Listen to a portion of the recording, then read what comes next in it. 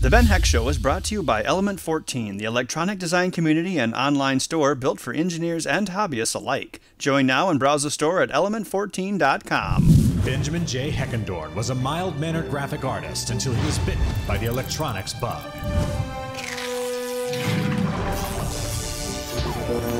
Now, every week he takes on new projects, shares tips and tricks, and answers your viewer questions on The Ben Heck Show. Hello and welcome back to the Ben Heck Show. In today's episode, we're going to continue work on the dog treat dispenser. Last week, we built the mechanical dispenser itself. This week, we'll get it working with the Raspberry Pi, so we can eventually control it over the internet. Let's get started. But first, the news. Today in Ben News, I have a confession to make. I was watching this funny YouTube video about a Mr. T approved cooking device, and I thought, you know what, that looks pretty good, so I think I'll buy one. So I actually did. See, Mr. T and his Flavor Wave oven, he pities the fool that does not cook with this. But you know what? It's not actually that bad. It just blows air, hot air around your food, and it cooks it. What I like is you can just throw something in there like a hamburger, push the button, and it cooks. You don't have to flip it or even watch it. So far from the worst as seen on TV device that I've ever bought. Not bad. So we need to hook some hardware up to the Raspberry Pi to make it work with the dog treat dispenser. First, we're gonna have a flasher. That's just some sort of light that'll blink so you can get the dog's attention, and also the dog will associate the light with the food, hopefully.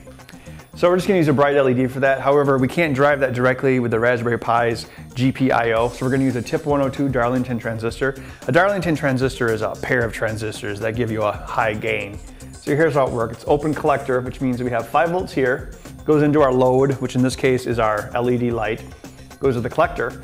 And the Pi pulses the base. It turns on the transistor, allowing the collector to go through the emitter. Therefore, current goes through the LED and lights it up.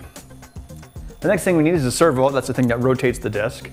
All we really need to do for that is to find a servo library for the Raspberry Pi. I'm sure someone's written one, and we'll find it. Finally, there's an IR tab sensor, and that was that thing which sees if the tab is made a revolution or not. That just outputs a 0 or a 1, so we can attach that to the general input-output on the Pi safely. Also, we want to add an additional 5-volt line. We don't want to be powering the servo or the flasher off the Pi's 5-volt power supply. So what we're going to do now is we're going to make an adapter so we can hook up these wires from the servo and the IR to this Raspberry Pi. Good. Here is the breakout board that I made, and it plugs right into the Raspberry Pi, as so. It has the wiring on it as well as the TIP 102. So we need external power here, external 5 volts, because we don't want to run the servo off this thing's power. We're going to attach our flasher here, using a pinball flasher. Our IR sensor goes here, and our servo goes here. There we go. Now we can actually work on controlling this with the Raspberry Pi. So now I'm going to port the code I wrote for Arduino to Python, and I'll program it on the Raspberry Pi. Have you heard about Element 14 TV, the new online TV channel for engineers? At Element 14 TV, you'll find videos from some of the hottest names in engineering. Not only will you find episodes of my show, but also videos by Jerry Ellsworth, Arduino tutorials by Jeremy Bloom, and much, much more. Element 14 TV features some of the most innovative new products happening in engineering today that just might inspire you to try something new. You can also find the latest videos from the world's leading electronic manufacturers, all in one place. The entire video library is completely free, so join Element 14 today and tune into Element 14 TV, the brand new TV channel for engineers. This is just another way that Element 14 makes it easy for engineers to be inspired and find the solutions they need to get the job done. And now, back to the show. Our Raspberry Pi is now hooked up to this hub to give it more power because, like I mentioned, we don't want to run these things off of the Raspberry Pi power itself. We've also got our wireless adapter and, of course, our keyboard and mouse adapter in there. So I've got the Raspberry Pi open here on my screen. There's 2 main things I want to show you. We have our Genie program, which is what we use to make our Python file. Python file is just a text file. It's run by an external interpreter, so you don't have to compile it, but it's still useful to write it in a programming environment. We have 2 programs. We have Flash, and that's the one that's going to flash the light. Then another program called Treat, which is a little bit more complicated, and that's actually going to make it rotate out the treat. So we'll start with the Flash program. I've got it running here, and I go over to my terminal window, and I do super user do Python, which is the language, Flash, which is the program, .py, and it'll run the code. There we go. So that's one of the things it will do to get the dog's attention. It'll flash. The other command is treat, and that will make it rotate out a treat, hopefully.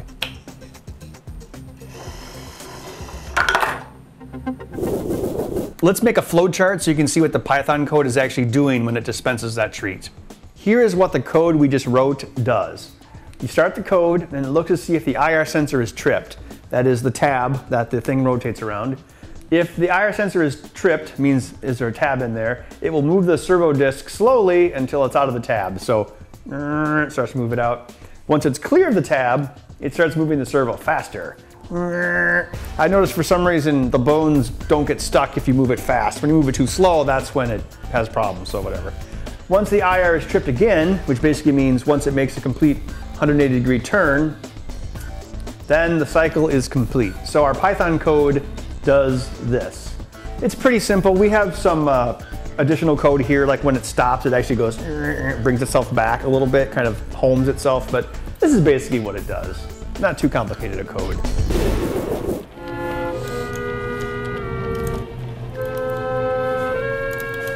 Oh, hey, Ben. I'm sure you were able to read that report that we got the memo on over the weekend while we were both working. Yeah, that was one of the best memos I ever read. So it was so interesting. I know, right? We have to do something about this internet blockage. I'm going through withdrawals. I've got the shakes, right? And they don't have interventions for that. You just have to deal with it cold turkey. So what are we gonna do? All that I have is the cutest month from last year's animal calendar, and it's just not enough. I've got that in the wall. No one's seen it yet. The IT guy, though, he sees that, off with my head. Okay, I've got a guy on the outside.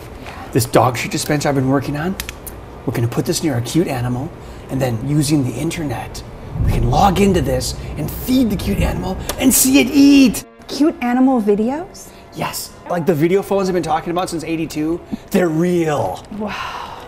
So when is this gonna happen? Next week's episode. That is the most interesting memo that I will definitely be writing, and Yeah, the synergy of it was quite remarkable. yeah, thanks All for right, the see you later. conference. See you at the water cooler. Yes, definitely. We can talk about Lost.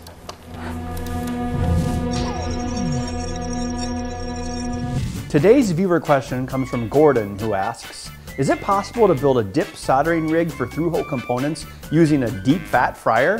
Well, I don't think you'd want to put the solder right in the fryer itself, but you might be able to use its heating element with a separate, smaller crucible for the solder.